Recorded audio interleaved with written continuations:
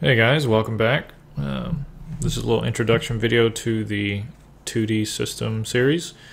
I'm just going to talk a little bit about what we're going to cover. We're going to be covering the new native 2D system that's in Unity. I think it was added in 4.3.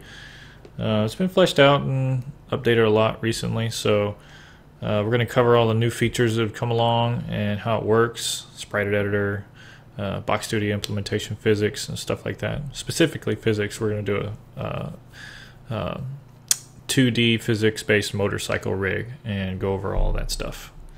So a couple of things to note is that we're not using the 3D physics system that's in Unity anymore with this 2D stuff. They've added Box 2D and done their own implementation of that in Unity. And that's basically what we're using. So if you have scripts or actions that work with the 3D physics, they don't work on the 2D stuff. It's just not going to work anymore. It's totally different components. For 3D, there was a rigid body. For 2D, there's a rigid body 2D. For the joints, there's almost all the joints are cloned over to a 2D system. So for a regular 3D physics joint, like a hinge joint, they now have a hinge joint 2D. So we have actions for all this stuff and supported it. So we'll go over how to use that.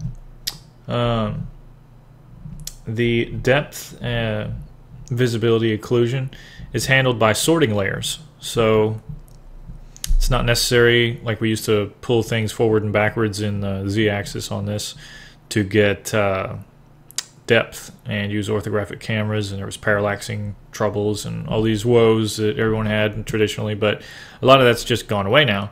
With the sorting layers, you just specify which layers are in front of others, and you can name them. So it's real simple, like all your landscape, you can just put it on the middle layer, and then your foreground that includes everything can be on the foreground layer, and then the background layer is going to be the last one.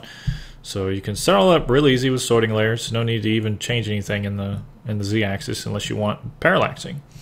Parallaxing is basically built in. You just move things in the z-axis forward and backwards, and it just happens. It's very nice, easy to use. You can learn a lot about this new stuff from the Unity Learn portion of the website. So if you go to the Learn, you're on the main page of Unity, just go to Learn and then Tutorials, and 2D is right here. Highly recommend going through all these.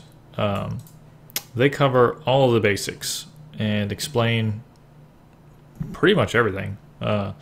So I would definitely recommend going over these and just getting a good idea of how things work. It's going to make things clearer for you. If you spend 20 minutes, 30 minutes doing this, you're going to just move a lot faster and be a lot more comfortable in the environment.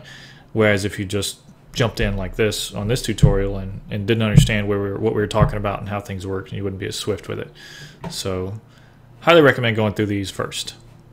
Okay, so that covers the introduction. Let's get into looking into the sprite editor in the next video.